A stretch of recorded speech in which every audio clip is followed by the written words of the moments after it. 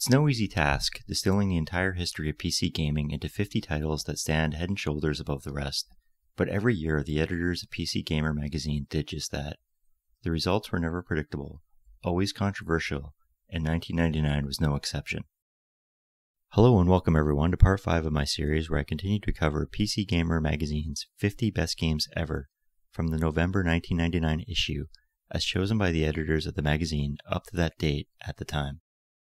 This is the first in the series where I provide full voice-over commentary. My previous videos in which I cover games ranked from 50 to 31 show gameplay footage only. If you're interested to see how those games ranked, check out the other videos on my channel. However, for a quick look, here is the ranking thus far. To be clear, this is PC Gamer's list, not mine. Bear in mind, their magazine writes that some venerated classics didn't make the list because, historical significance aside, they had not worn well over the years, and the older games that did qualify are those that stood the test of time and which remained playable by 1999 standards. Now on to the list, and to kick things off this week, we start with number 30, Duke Nukem 3D. It's time to kick ass and chew bubble gum, and I'm all out of gum. Who could forget this, or the plethora of other pop culture zingers that flowed from Duke's mouth with so much aplomb? Never has there been a game with so much attitude, so much over-the-top humor, so many, strippers. Duke Nukem 3D took a satirical sideswipe at the whole 3D action genre with an amusing character-driven narrative, sleazy environments and baddies, and a gleefully macho outlook. But the humorous style was just the icing on a very rich cake. Well-designed levels, innovative weapons, a great, for the time, graphics engine, and some killer deathmatching opportunities. Soon surpassed, it was only a matter of time, gamers thought, that Duke would return to claim his crown. Little did they know it would take another 12 years from the time of this publication for Duke Nukem Forever to release in 2011. Number 29, Gabriel Knight, The Beast Within. In the realm of adventures, few games command as much respect as the Gabriel Knight series. The second installment in the supernatural detective franchise, The Beast Within, is remarkable not just as a fine adventure, but also for containing some of the first really effective use of full-motion video. With professional writing and performances, devious puzzles, and a great storyline exploring modern werewolf mythology, players finally got to experience an FMV game that felt like you were playing a movie. With her work on this classic, designer Jane Jensen set herself apart as one of the adventure genre's true pioneers. Number 28, Chuck Yeager's Air Combat. In this day and age of jaw-dropping, photorealistic simulation graphics, it's sometimes hard to justify one's enthusiasm for the sims of the past.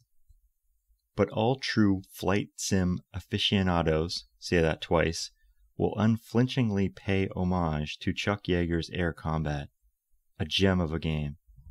Sure, it doesn't have terribly realistic flight models or accurate physics, but even hardcore simmers didn't seem to mind. It soared anyway, on sheer undeniable fun value. Flying missions from World War II through Vietnam, you turn and burn through a series of rip-roaring dogfights, the likes of which have arguably yet to be matched in terms of fun factor. With Chuck himself present to dole out advice, Chuck Yeager's Air Combat was, and still is, a flyboy's fantasy. Number 27, Alone in the Dark.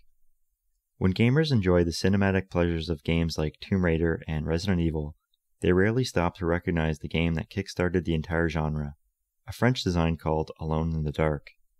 Using a cinematic 3D graphics engine, players assume the role of intrepid investigator Edward Carnby in an exploration of a mansion that was home to a startling evil. Because the presentation of the adventure was so viscerally immediate and compelling, you held your breath as you rounded each corner.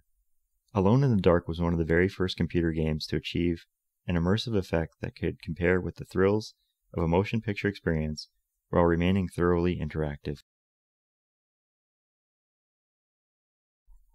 Number 26, Battlezone.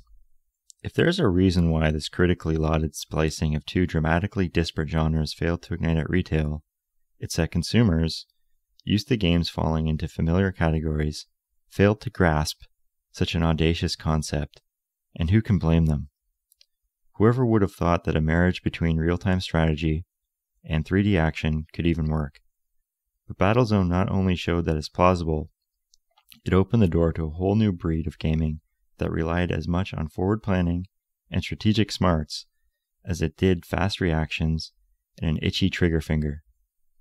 A compelling sci-fi storyline, gorgeous 3D engine, and a remarkably powerful interface all helped, but it was the sublime balance of strategic and action elements that made the game such a thrill. If you were among the many who missed out, rectify your mistake forthwith.